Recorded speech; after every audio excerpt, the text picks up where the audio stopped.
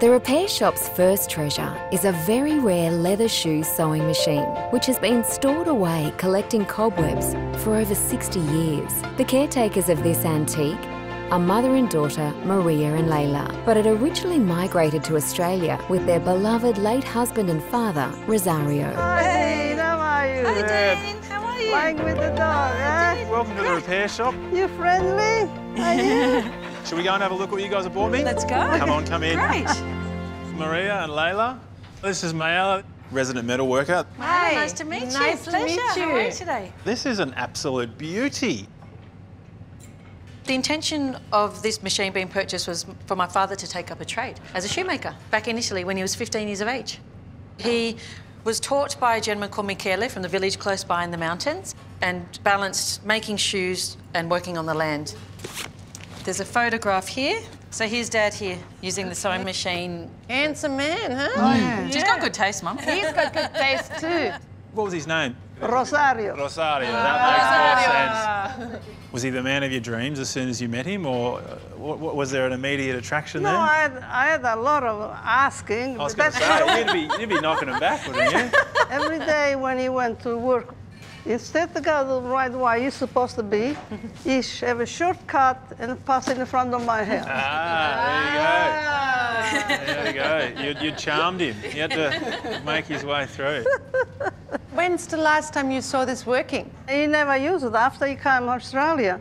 No language. What do you think you do with the machine? So What did you do? he put down in the storeroom, and Ross became a builder. Ah, He right. built so many houses around the area. Can I ask how long he's been gone for? 15 years. It'll be 16 in years. December. Yeah, wow. So now he's always in my head. I had other men and want to marry me again. So no.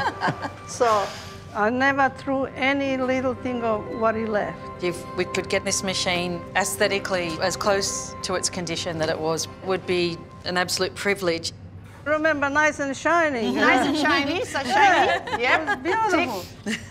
But now we put it in the storeroom downstairs. So what would it have to look like to make it upstairs? So I got the entry, and for the moment I got the statue there. Okay. If that's beautiful, I'll put it there and I'll look every day. Okay. When you finish and I really like it, I'll come here and I'll cook you a beautiful dinner. Perfecto. Cosa vuoi? Gnocchi? Yeah, gnocchi. Perfect. There we go. On the way to my heart. Ross, you'll probably be very happy. But unfortunately, I can't tell him.